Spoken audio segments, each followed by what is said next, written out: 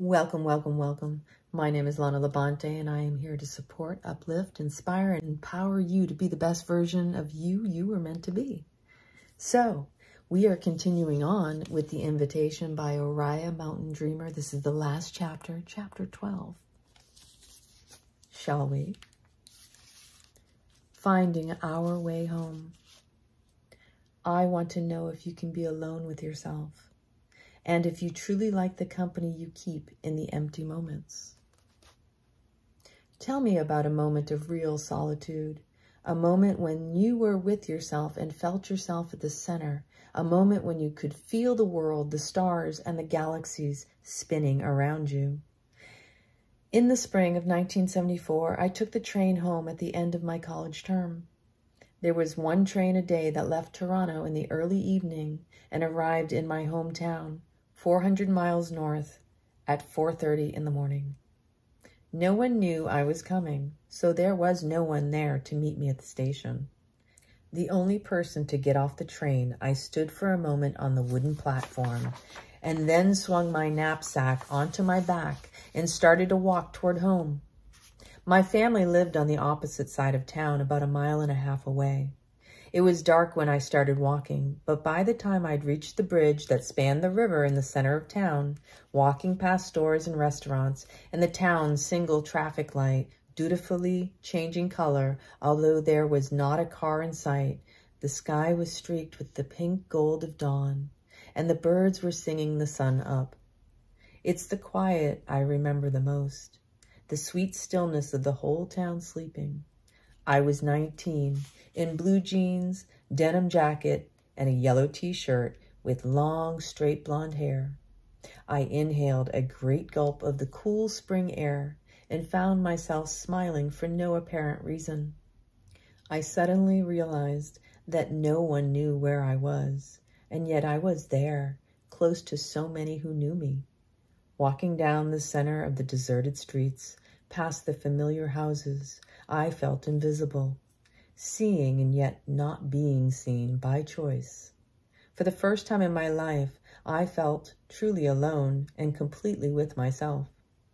I imagined the people I knew in those houses, sleeping, dreaming, waking to the growing light, and rolling over to find one more hour of sleep, unaware that someone was walking past, observing their lives in motion. I paused for a long time and watched the river, endlessly muddy with the brown-red soil of the surrounding clay belt. The water flowed into the lake in an infinite stream, whether I or anyone else was there to see it or not, just as the town and the life I had known growing up continued, whether I was miles away in the city or here, silently watching. Walking on, I passed a house as a light was turned on, and a woman, wrapped in her bathrobe, moved past the kitchen window to fill a kettle and put it on the stove as she did every morning at this same time. It was as if I stepped outside of something of which I had always, unconsciously, been a part and was seeing it for the first time. This stream of life, this cycle of ordinary living that goes on within and around us all the time. I knew that in a moment when I went through my parents' door, I would become a part of it again and lose this acute sense of being the witness, alone and completely with myself and my own thoughts. I knew I would be swept up in the hugs and exclamations of surprise and greeting, the sharing of news and the sounds and smells of bacon and eggs and coffee, the irresistible tide of living in the world. But for this moment, I was with the world, watching it, but somehow not in it. I was alone with myself. I paused on the patio outside the back door, prolonging the moment. I was alone, lost to everyone, and yet not lost but there, on the doorstep. I knew that home was as much in the slow walk alone through the quiet streets as it was in the arrival at this door. Home was in the taste of being with myself, walking to what was familiar, toward what was cherished. When I opened the door, crossed the threshold with conscious deliberation and called out, "Is anyone in here up yet?" As my mother came into the kitchen, I glanced back outside. In my mind's eye, I saw that other young woman standing there, backpack on, watching us and grinning at me. I knew I would get back to her.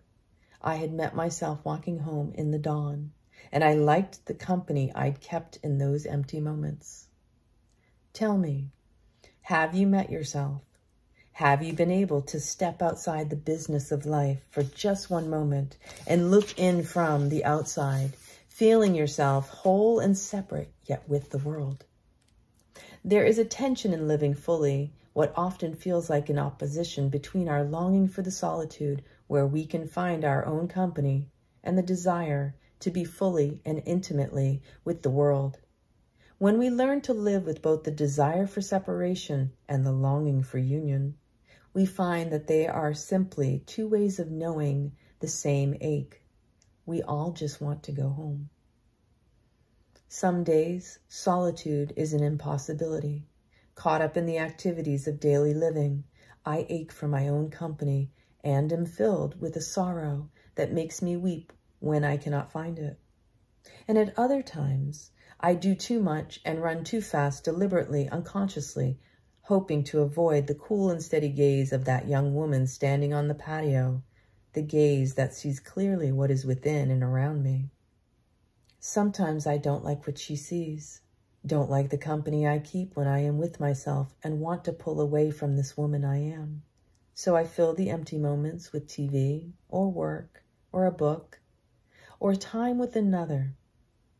It takes courage to be willing to meet myself over and over again, seeing in my own face more beauty and grace and ability to love than I had hoped for, more judgment and impatience and need than I had feared.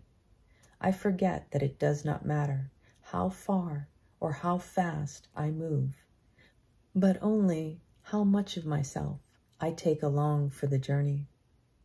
Fortunately, the illness that found me early in my adult life makes it impossible for me to move too far away from myself for too long. What was endured as curse is now my blessing. If I do not find a way to regularly create a place in my life for time that is empty, when nothing is scheduled or expected or reached for, so I can be with myself, my glands swell, warning of an impeding descent into illness, calling me back to stillness. And sometimes when I find that sweet solitude, I hear warnings about isolation. Some summers, when I was alone in the wilderness, content in my tiny trailer at the edge of the lake, I would not speak to or see another human being for weeks. There, I could slow it all down. I felt the power of life being lived around and within me. I became like a sun-warmed rock in the center of the stream. The water parted around me, eddied in spirals and flowed on, gently wearing away all my sharp edges. Once, a man who was my lover and friend and wanted to be more, came to see me there unexpectedly. I had just split an armload of wood and was carrying it into the trailer as he appeared. He stayed only briefly. Later, he told me, "When I came down the driveway and saw you standing there with the wood in your arms, your face glowing from the wind off the lake, and the effort of chopping wood, I thought, she belongs to this place. She's at home here, alone in the bush. She's not missing me, doesn't need me here." I felt like an intruder. His observation surprised me. I heard the voice of my mother warning, "You are too independent. Don't get too good at being alone or you'll end up by yourself. Everyone needs someone." Her fear finds a small corner in me, but I resist the idea that I will be with another only to avoid being alone. Surely the ability to truly be with myself does not exclude the willingness to fully be with another. I do not seek isolation. The longing for another remains even when I am able to be with myself, although it is smaller, a whisper that tugs at me gently. Even there, in my place of solitude, in the wilderness, I found myself at moments wanting to turn to someone and share my awe at the brilliance of the full moon on the still water, the delight of watching the otters play at the edge of the stream. But the loneliness was bittersweet and bearable, because I knew myself and the world in a way I sometimes do not when I let my life become too full of doing things that do not really need to be done. Once in a while, trying to find the end of the thread of what wants to be written, I will do a writing exercise that involves finishing the statement, I don't want to write about. Over the years, the statement is most often completed this way. I don't want to write about the loneliness. For years, I thought the loneliness, the longing for the other, was a weakness, a sign that I had not learned how to be with myself. And there have indeed been times when I have wanted to be with someone, simply to cover the ache of not being able to find my own company. But I have come to accept that no matter how much I am able to be with myself, no matter how much I like my own company, I still long to sit close to, and at times, to merge completely with another in deep intimacy. This too is coming home. The completeness of self is found when we can be alone and when we can bring all of who we are to another, receiving and being received fully. This is the sacred marriage, the coming together of two who have each met themselves on the road. When two who have this intimacy with themselves are fully with each other, whether for a lifetime or for a moment, the world is held tenderly and fed by the image they create simply by being together. They can be friends or family, lovers or life partners, or simply two strangers whose lives intersect for a moment. They may be telling each other stories, or making love, or sharing a task, or sitting in silence together. It doesn't matter. If, having met myself in the empty moments, I am willing and able to bring all of who I am to another, receiving all of who they are, then we are truly together. In that moment, in the image our being together creates, we are the manifestation of life holding, creating, and feeding life. This is the fullness of the homecoming for which we all long. These moments, these sacred marriages of two, bring each person back to themselves more fully. When I was younger, the excitement of proximity and the heat of passion, combined with an uneasiness with myself, often meant that I lost myself when I was with another. When I was with someone who caught my imagination with possibilities beyond friendship, I found it hard to know what I wanted. I was aware only of his wanting me and was drawn by his desire. Now that I am more able to be with myself, I seek those I can be with completely without losing myself. And when I listen for and follow the quiet but deep impulse to move towards someone, moving only as quickly as I can while staying connected to this impulse, I find a sweet ease in my body and an infinite tenderness in my heart. And I recognize what I have longed for in the nameless ache that has been with me for so many years. The tension eases between my desire for personal freedom and independence, my desire for the solitude of my own company, and my longing for deep commitment and intimacy with others. I find in our time together more of myself, and I find in my time alone more of the world. Tell me, how do you live with yourself and those around you? Are you willing to meet yourself and not turn away from what you see? Can you touch skin to skin when we meet? With just a word, a gesture, a moment of shared silence? Can you find your way home again and again to the place where all the longing is met? In the moments when we have come home to ourselves and the world, there is no fear, because we know what we belong to and what belongs to us. When I was a teenager, I would walk home from choir practice in the evening, alone through the darkness, and I was not afraid.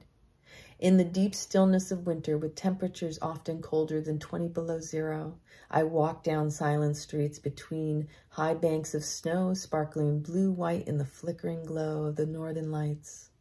My breath hung in the air, small silver clouds of frozen moisture that came from my body. I was not afraid.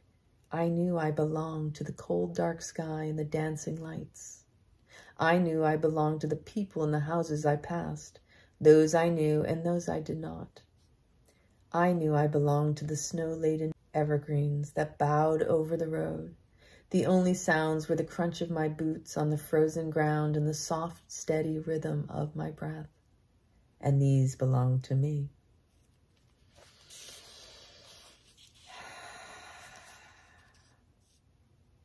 Flowering tree meditation. We are able to be alone with ourselves when we are aware of our individual vitality and our place in the world. This meditation has often helped me to find a place of deep contemplation, singular wholeness, and connection with the world around me. Sit in a comfortable position with your back relaxed but straight. If you are in a chair, make sure your feet are flat on the ground.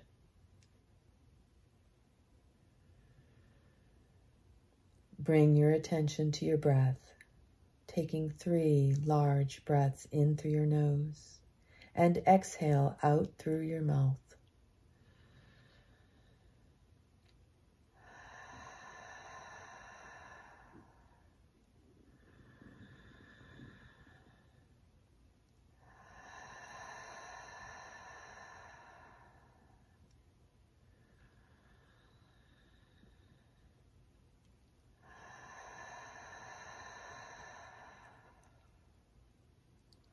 Let your shoulders relax and drop down. On each exhalation, allow your weight to drop down into the bottom half of your body, letting go of any tension or tiredness.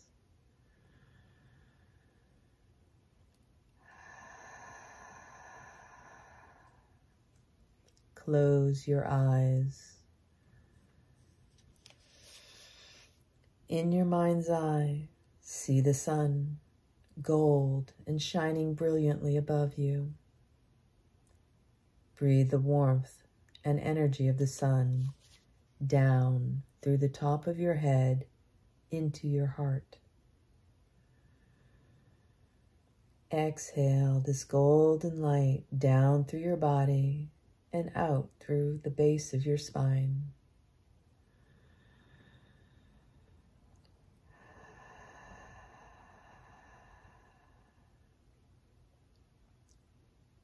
Imagine a root coming out from the base of your spine, going down into the ground with each exhalation, fueled by the power of the sun.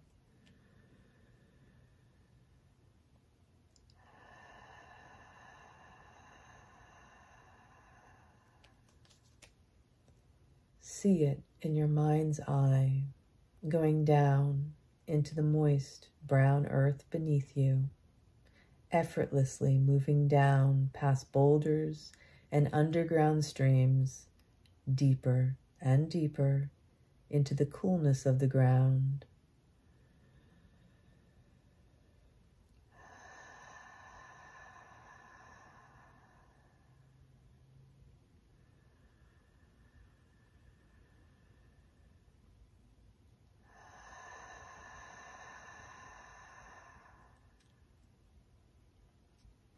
Breathe the sunlight into your heart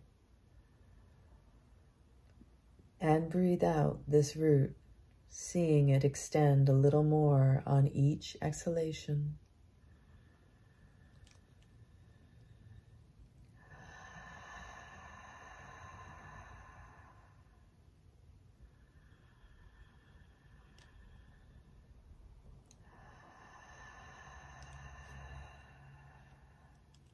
Now, imagine beginning to feel a tingling, a warmth at the end of this root as it nears the magma the core of molten metal and rock at the center of the earth. Breathe this heat and energy from the center of the earth up along the root with each inhalation.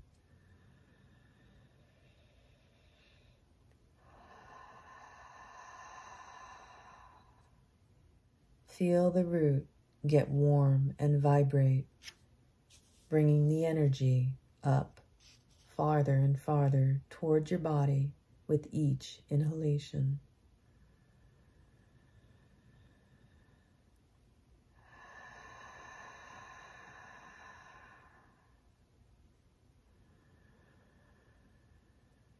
Feel this heat, this energy enter your body, breathing it up through the center of your body into your heart, and exhaling it from your heart up through the top of your head. With each breath, breathe the power, the heat, and the light of the magma into your heart, and exhale it through the top of your head, feeling yourself firmly rooted to the earth. Feel your body like the trunk of a tree, bringing that energy up from the earth and sending it out through the top of your head as branches.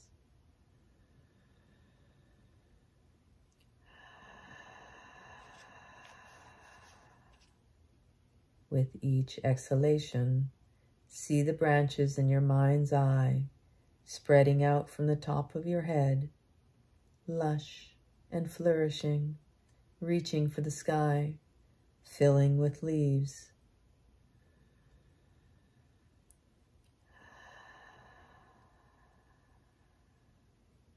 As you continue the cycle of energy, imagine the branches growing, arching above you, and coming down on either side of you to touch the ground.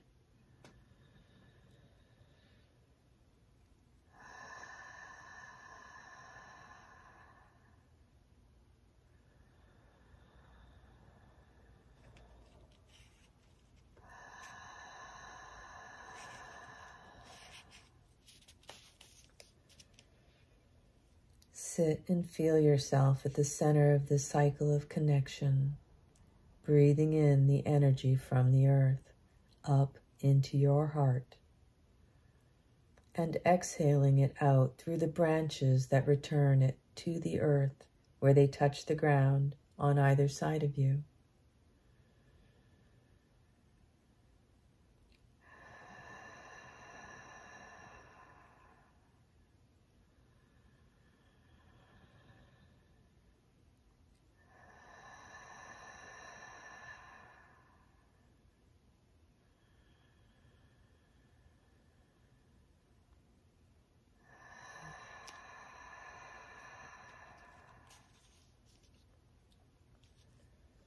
Be aware of your solid connection to the ground, of the strength of your body, and the beauty and flexibility of the branches that grow out from the top of your head.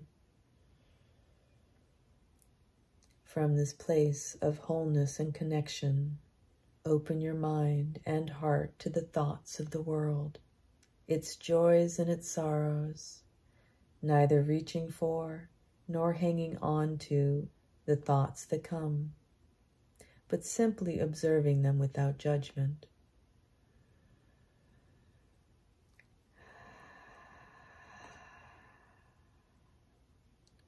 Notice what thoughts and feelings about the world come to you, those about your own personal circles of family and friends, and those about the world beyond your immediate circle.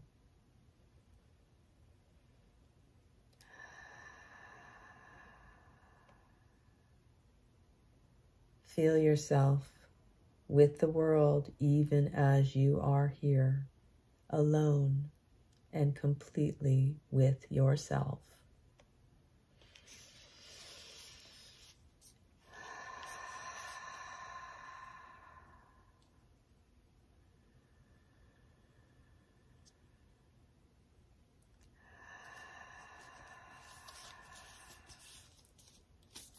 And that concludes the invitation, the last chapter. Let me know in the comments, how did that resonate with you? What came up during these readings? And will you answer the call to live fully? The invitation of life in all its sorrows and all its joys, in the fire and the enduring sustenance. It has been my pleasure to read this. Let me know if there are any other books that call to you that you would like me to entertain or read to you. So much love from my heart to yours.